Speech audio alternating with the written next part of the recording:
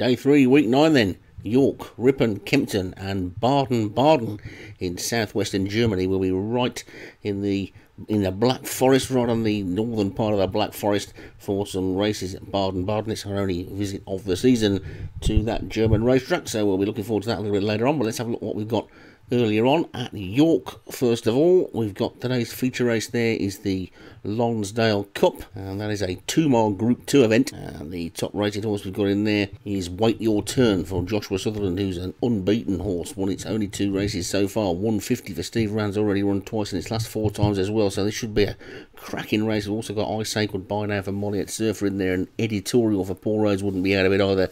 And you feel that Cricket Head has got to run into form at some point as well. And even looking down towards the ones that are rated a little bit lower, Modern World for Carl Arrogante wouldn't be totally ruled out, and Joshua Sutherland's second runner, Thunder, isn't beyond the realms of possibility that one could win either. The remaining races at York are maidens and handicaps, and then we'll be off to Ripon for a couple of races at Ripon. The famous old Great St Wilfrid handicap, first of all, is a 6 furlong 0 to 70.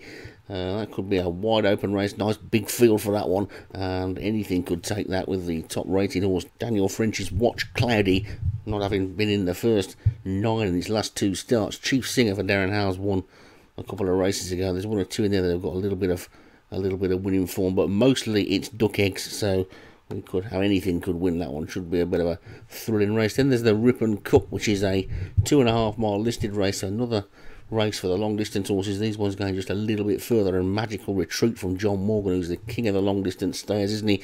We'll be hoping that one's going to win, but Oi Toy for Paul Rhodes is rated exactly the same on 117.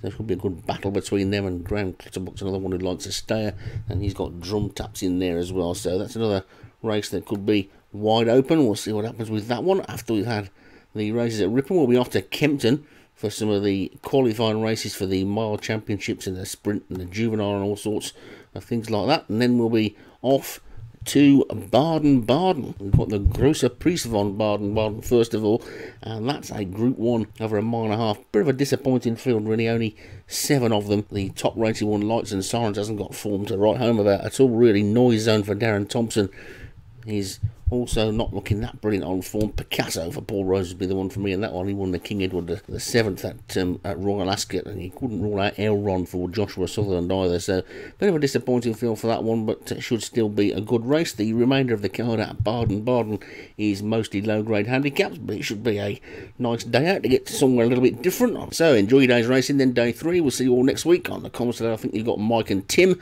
so we'll see you all next time.